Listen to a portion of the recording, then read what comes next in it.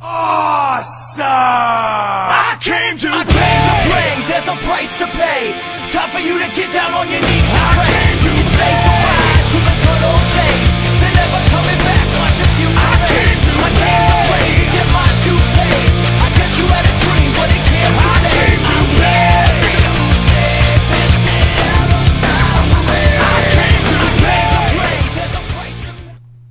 What's up, y'all? Perry the Entertainer here, giving you guys another video. I have two topics I want to talk about tonight.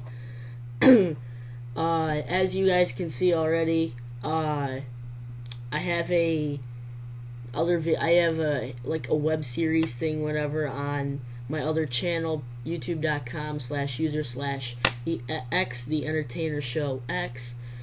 Please go subscribe there. Also, if you haven't already, please go subscribe up there before I start talking about my topics tonight. These are both coming off of Raw last night, and a news story that I found earlier today. But today's we're gonna talk about Alex Riley and his face turn, and Kharma and her future. So to start off with,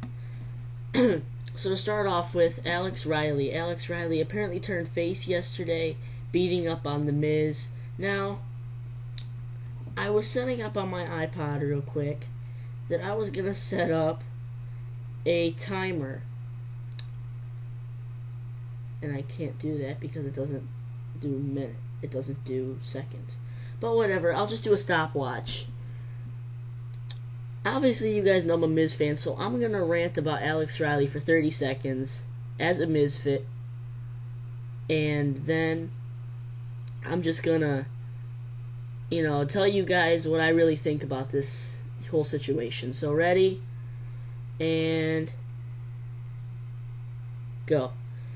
Oh my god, are you serious? Alex Riley, you're a freaking idiot. The Miz brought you into the WWE, and look what you do to him.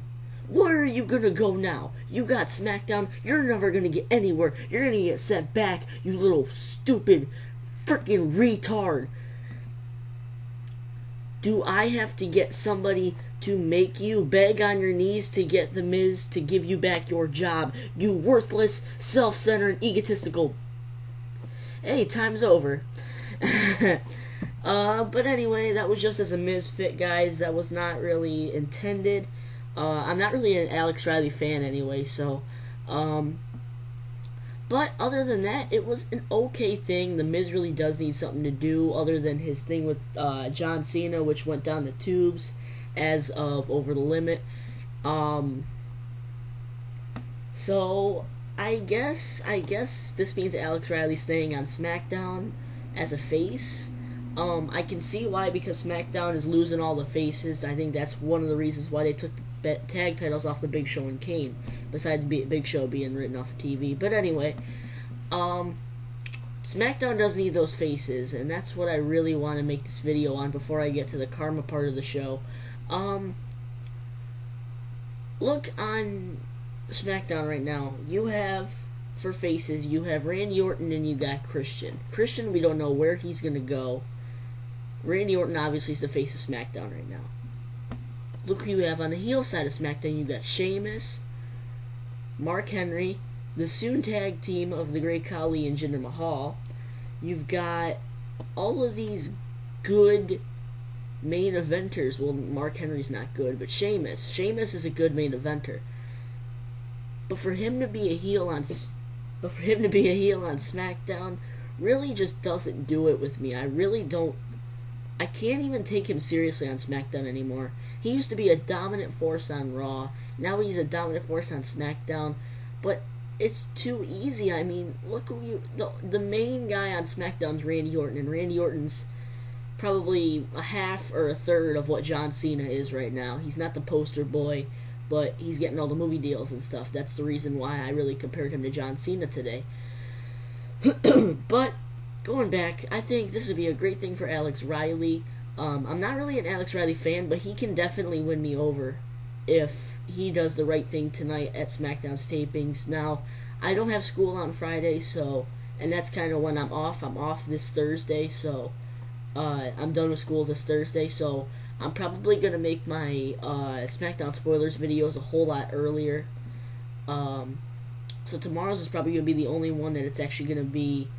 It's probably actually going to be at like 10 or something like that because I come home early. But anyway, just getting back, Alex Riley, just focus on Alex Riley. I don't know if this is supposed to separate his ties with The Miz, if The Miz, he's supposed to have some sort of match with The Miz at Capital Punishment, if he's going to go to SmackDown and, you know, be the next in line for an Intercontinental title match. I don't know. You guys put that in the comments down below before I start talking about Kharma. Go down in the comments section. What is the future of Alex Riley? Alex Riley now apparently is a face unless he was just mad that The Miz fired him, which I can totally see why. I mean, you have to beat up your boss when you get fired. But anyway, that's not... The time is over. But anyway, the next topic I want to talk about is Kharma. Kharma, she's been in this very, very, very, very, very, very weird thing going on lately. Especially with this whole tag team thing. They had this 8-woman tag team match. Eve, Kelly, Beth Phoenix, and Gail Kim took on the Bellas, Maurice, and Melina, and I can't believe I remember that. But we get not even 10 seconds in the match. Kharma comes out, and Kharma gets in the middle of the ring. The Divas are circling the ring, but then Kharma gets on her knees and starts crying. So, I was reading on a few websites, and according to F4W Online, this is off of lordsofpain.net, but this is also reporting from that. Alright, so, like I said, I already told you guys about what happened last night. And I quote, F4W Online reports that the angle with her start crying was scripted to write Kharma off of television for the time being. She is expected to be sidelined for over 9 months, meaning she's going to be off TV for the end of the year. I don't know how, and it says the reason for her removal of television has been disclosed. I don't know the whole thing going on here. I don't know if they're sending her back to developmental or something. Are they firing her? Or does she have a deal going on? Did she get drug policy something? What happened? Kharma can't have any drug policies. I know that because she's never really had that. But she's been booked. I think I still have it open. She was arrested in 2010 for driving without a valid license. So, Kharma's a rebel. But anyway, I was seeing her being Divas Champion, though. That's the thing that disappointed me. Black with Evil, I was trying to tell him he's not in a good mood today. And, you know, Black with Evil 2 is a huge Kharma fan. He's in a bad mood, so I'm trying to kind of calm him down. That's why I'm doing this video single today, actually. I was planning on doing a double, but I'll just do it single today. I guess... No. I don't think that... This is not it for Kharma. I don't think so. I think she's probably going to put it on Twitter or something, say, like, what are you guys talking about? I'm not leaving WWE, whatever. I don't understand this. Like, okay, this is what I was talking about during...